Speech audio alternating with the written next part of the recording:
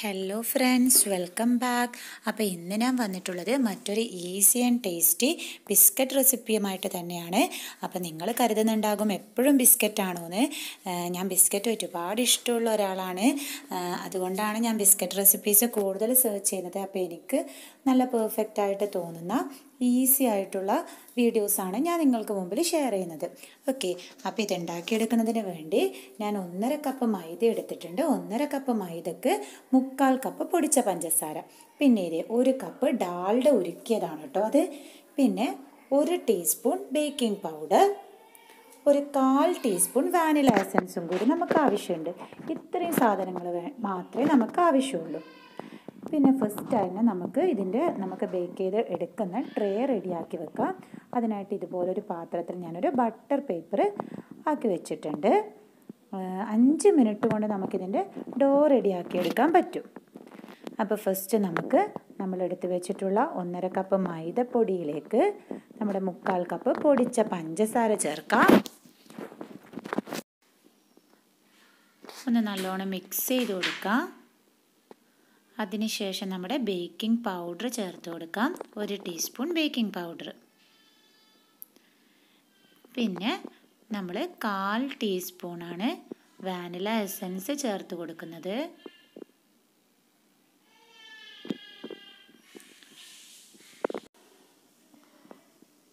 ഒരിത്തിരി കൂടി ചേർത്ത് കൊടുക്കുന്നുണ്ട്.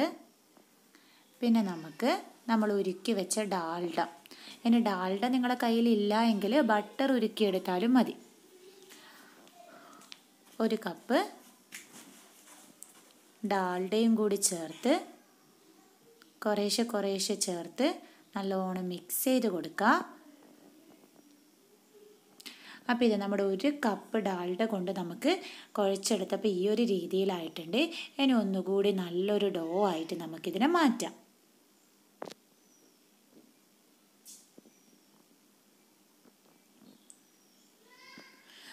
അപ്പോൾ ഇത് നല്ല പെർഫെക്റ്റ് ആയിട്ടൊരു മാവ് നമുക്കിവിടെ റെഡിയായിട്ട് കിട്ടിയിട്ടുണ്ട്. ഇനി നമുക്കിത് ഷേപ്പ് ചെയ്തെടുക്കുകയാണ് വേണ്ടത്. അപ്പോൾ അതിന് മുമ്പ് ഷേപ്പ് ചെയ്തെടുക്കുന്നതിന് ഒരു 5 മിനിറ്റ് മുമ്പ് നമുക്കൊന്ന് നമ്മുടെ റെഡിയാക്കി എടുക്കേണ്ട പാൻ ഒന്ന് പ്രീഹീറ്റ് ചെയ്ത്. അപ്പോഴിത് നമ്മുടെ പാന് 5 മിനിറ്റ് പ്രീഹീറ്റ് ചെയ്ത് വെച്ച് നല്ലതുപോലെ ചൂടായിട്ടുണ്ട്.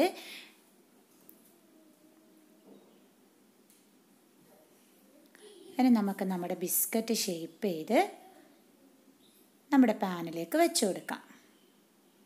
ബിസ്ക്കറ്റ് നമുക്ക് ഇഷ്ടമുള്ള രീതിയിൽ ഷേപ്പ് ചെയ്യാം. ഞാനിപ്പോൾ ഇത് ഈ റൗണ്ട് ഷേപ്പിലാണ് ഉണ്ടാക്കിയെടുക്കുന്നത്. ഞാൻ മുന്നേ ഉണ്ടാക്കിയ ബിസ്ക്കറ്റിൻ്റെ സെയിം ടേസ്റ്റ് അല്ല കേട്ടോ. ഇതിന് വേറെ തന്നെ ഒരു നല്ലൊരു ടേസ്റ്റാണ്. ബിസ്ക്കറ്റ് ഇഷ്ടമുള്ള ആൾക്കാർക്കാണ് കേട്ടോ. നല്ലതല്ല ഹെൽത്തിന്, എങ്കിലും നമ്മൾ വീട്ടിൽ നിന്ന് ഉണ്ടാക്കുമ്പോൾ നമുക്ക് ധൈര്യമായിട്ട് നമ്മുടെ കുട്ടികൾക്കെല്ലാം കൊടുക്കാമല്ലോ. ഓരോന്നും ഇങ്ങനെ ഷേപ്പ് ചെയ്തെടുക്കാം. പിന്നെ നമ്മൾ ശ്രദ്ധിക്കേണ്ട മറ്റൊരു കാര്യം, നമ്മളിതിങ്ങനെ നമ്മുടെ പാത്രത്തിലേക്ക് വെച്ച് കൊടുക്കുന്ന സമയത്ത് കുറച്ച് ഗ്യാപ്പ് ഇട്ടിട്ട് വേണം വെച്ച് കൊടുക്കാൻ. കാരണം ഇത് റെഡിയായി കിട്ടുന്ന സമയത്ത് കുറച്ചൊന്നിത് എക്സ്പാൻഡ് ചെയ്യും. അതുകൊണ്ട് ഗ്യാപ്പ് ഇട്ടിട്ട് തന്നെ വെക്കാൻ ശ്രദ്ധിക്കണം. അപ്പോൾ ഇത് നമ്മൾ ഈ പാനിലേക്കുള്ള കുക്കീസ് റെഡിയായിട്ടുണ്ട്. ഇനി നമുക്കിത് നമ്മുടെ പാനിലേക്ക് വെച്ച് കൊടുക്കാം. അപ്പോൾ ഈ സമയത്ത് ടൂട്ടി ഫ്രൂട്ടി നിങ്ങളുടെ കയ്യിൽ ഉണ്ടായെങ്കിൽ അതാണ് വെച്ച് കൊടുക്കേണ്ടത്.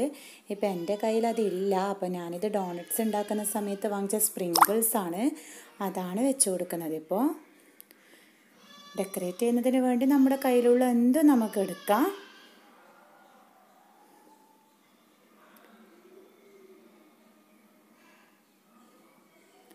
നമുക്കിത് പാനിലേക്ക് ഇറക്കി വെക്കാം. ഒരു മീഡിയം ഫ്ലെയിമിലിട്ടിട്ട് നമുക്കിതൊന്ന് റെഡിയാക്കിയെടുക്കാം.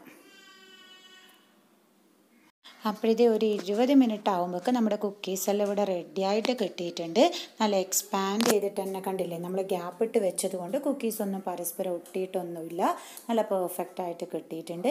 അപ്പോൾ ഇതൊരു 10 മിനിറ്റ് കഴിഞ്ഞാലാണ് ശരിക്കും നമുക്ക് റെഡിയായിട്ട് കിട്ടുക. ഇപ്പം നമ്മൾ തൊട്ട് നോക്കിയാൽ കുറച്ച് സോഫ്റ്റ് ആയിട്ട് തന്നെ ഇരിക്കും. അപ്പോൾ നമ്മൾ ചെയ്ത സെയിം പ്രൊസീജിയറിൽ ബാക്കി കുക്കീസ് റെഡിയാക്കി എടുത്തിട്ടുണ്ട്.